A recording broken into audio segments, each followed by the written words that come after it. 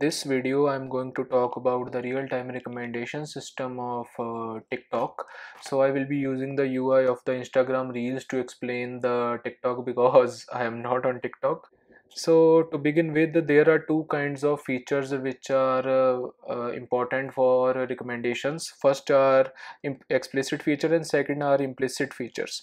So by explicit features are generated from the explicit user interactions.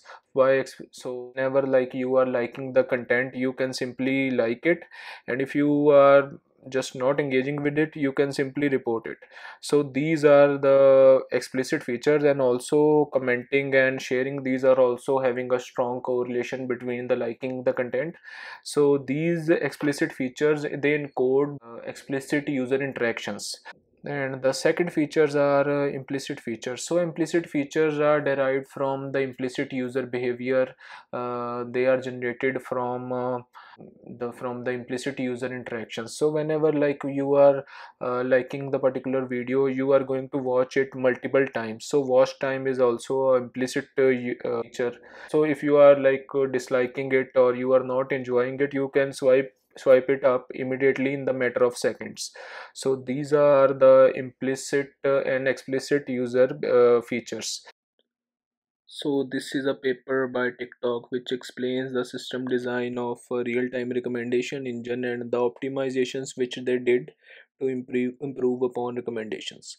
So the first observation was like the distribution of data is non-stationary, and there is a conceptual drift, like the user taste and user interest, they are changing like in the matter of seconds and minutes. So this distribution of the training data is non-stationary, so the model needs to be trained in a periodic manner in like in the real time to understand the distribution of the training data. So the more observations were like there were some videos which are not contributing in the recommendations, like the videos which are very old and which are like not very popular, they are like seldom important in the recommendations. So those all needs to be sorted out. So they needs to be removed from the training data, or they like we can decrease their weightage by a particular margin. Like we can give a very less weights to those videos which are trivial and not important. And so this kind of sorting procedures needs to be adopted. And also like there are some more observations, like collisions and other things which I want to skip to for the sake of brevity. So let's suppose Sonam is on the TikTok and she is swiping the reels up and up. So this way, like from the implicit and explicit user interactions, so model is able to capture and it's able to perform the real-time gradient updates.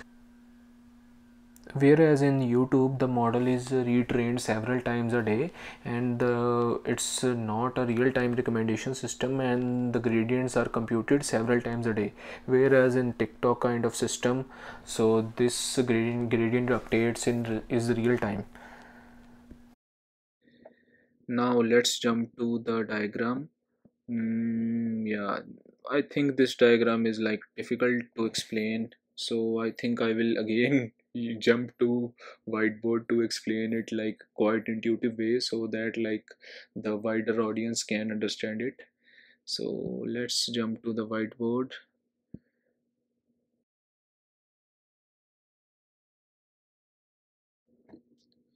Now let's suppose a user who is a Binod. Binod is like very good at TikTok and he's spending like 12 hours a day on TikTok. So whenever Binod queries a model, some 100 to 200 recommendations are generated, let's say. So some recommendations are generated. So like suppose Binod is not liking that videos, and like he is that is quite visible in like his explicit disliking, and see he is simply like reporting the videos, and or he is, it's also visible into implicit interactions, like he is swiping up. So that means like Binod is not interested. So what it will do is like it will dump all the data into storage. Similarly, like it will send this updated data to serving parameter service. So serving parameter service will like perform some gradient descent and update the parameters in the real time. Like, so it will update the into real time, and then then the new reels will be like presented to Binod again, and Binod will start enjoying this content. And let's suppose after like 8 or 9 hours, like 9 hours of swiping, this parameter service is not able to it's not able to perform the better gradient updates.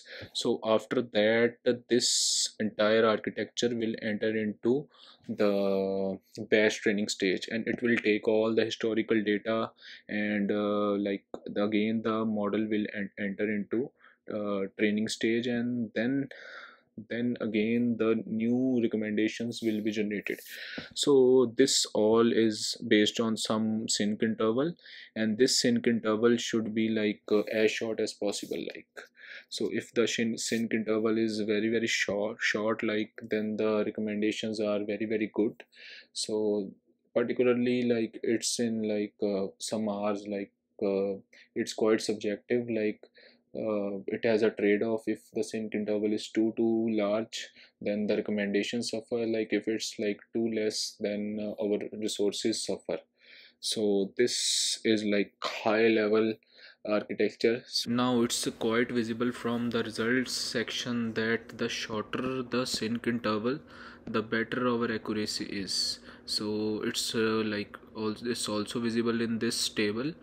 And the shorter the sync interval, like there's like a 14 points improvement in accuracy. Like this 0.14% improvement in accuracy is like very significant. Whereas like the online training stream based system, and it is like performing the better results than the batch training one. So like this diagrams to reveal the same findings.